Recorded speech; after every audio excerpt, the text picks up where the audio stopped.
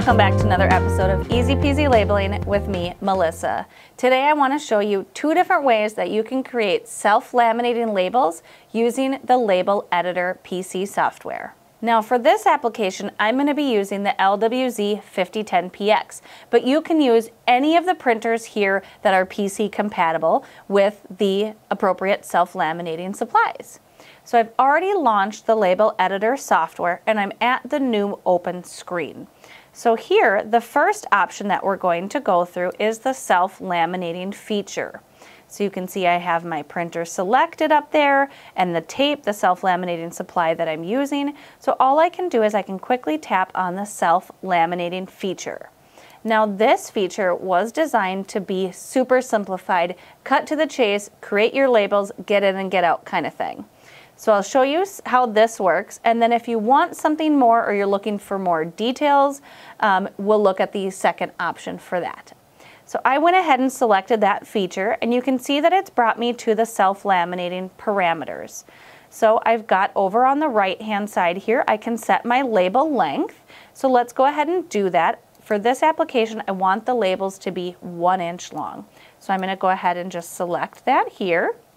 Perfect. I can also control the margins, and this is where the print button is as well. But let's get back to the parameters tab. So here you can see I've got the option to set the number of labels. So if you're creating one, that's fine, but if you need additional, you can set that here. For this first application, I need 5 different labels. So I'm going to go ahead and set this to 5. You can use the up-down arrows or just enter in whatever number you need. Now the next option is the sequence type. This is really what type of information are we putting on the label. So this could either be alphanumeric sequence or it can be free-form text or an import. I'm going to show you both options. So we'll start with the alphanumeric sequence. Okay, so that's selected here. It's just a drop down, so select whichever one. And now it brings me to the alphanumeric tab. Now for this scenario, I'm going to set up where I have a static text of TS, and then I need the numbers to serialize up from there. So on the first format option here, I'm going to select string, and I'm going to put in that beginning nomenclature. This may be different for you. Again, this is just going to stay the same throughout each of the labels, and only the number is going to be what changes. So for this, I'm going to type in TS. All right, and now I can go ahead and hit the add sequence to set up the numeric portion. So I'm going to hit add sequence. You can expand this to see the advanced features if you like. I like that option, and I will need to take advantage of some of those. So my numbers are going to start at 10 and count up from there. So the initial value is going to be 10. So I'll enter that in. The increment, that's how do you want it to count. For this one, I want it to just count by 1, 10, 11, 12. But if you wanted it to count by 10s or 2s or whatever that may be, you can set that here. Now the repetition, this is something I see used frequently with self-laminating labels. So this is how many times do you want it to repeat that same number before going on to the next. Often with self-laminating labels, I see that people need 2 copies of each. So for the serialization, I would want the repetition to be twice. So I'm going to go ahead and set that here. All right. Perfect. And now if I had other parameters that I wanted to put in here, I could.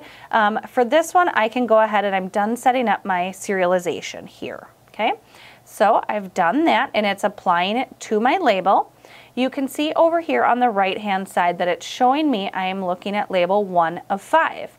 Now I love this feature because I can use this like a preview. So I'm going to go ahead and just click on this arrow and you'll see that it's going to scroll over to the different labels.